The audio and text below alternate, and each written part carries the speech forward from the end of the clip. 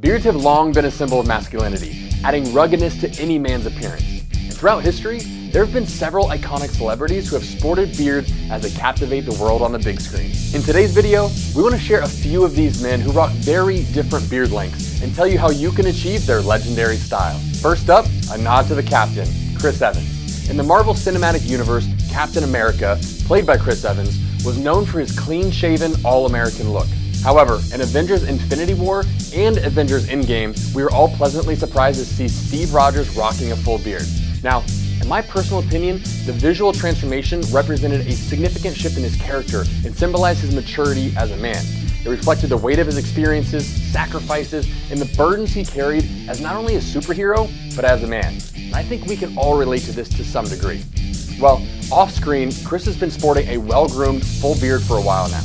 Now, Chris didn't stop by the warehouse so we can measure in person, but if I had to guess, he's rocking around the 15mm guard length throughout his beard to keep this tight beard style. If you're looking for something similar to this, guys, this is about as easy as it gets. Grab your MT1 and attach the 15mm guard with the ceramic trimmer head blade adjusted back to the longest setting, and go to work to trim everything down.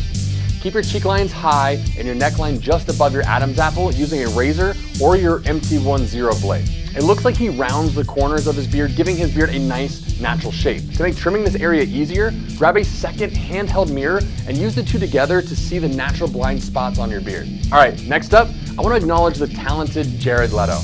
Actor, musician, beardsman. He truly does it all. Now, though his beard is typically short to medium, he's been known to wear it longer, and I think it suits him well. Jared rocks what I'd consider a naturally shaped beard. He doesn't really sport super hard lines or a really tight fade through the sideburns and cheeks, but rather trims his beard to complement how it grows naturally. You can accomplish this look by letting your beard grow naturally for a couple of months, and then take your MT1 beard trimmer and hedge the outsides of the beard to really just trim away the flyaway hairs that poof out all wild.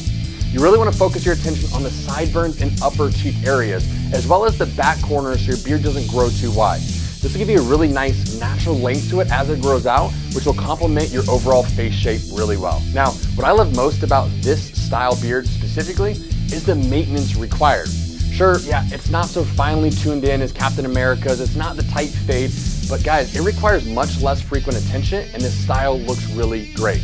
So if you're looking to clean up the sides just a little bit, I'd recommend focusing on the sideburns, focus on the upper cheeks, and then let the rest of your beard really grow longer, and it's gonna look fantastic. All right, last but not least, one of the most unique beards in the biz, Hugh Jackman, and specifically his role in the X-Men film series, Wolverine.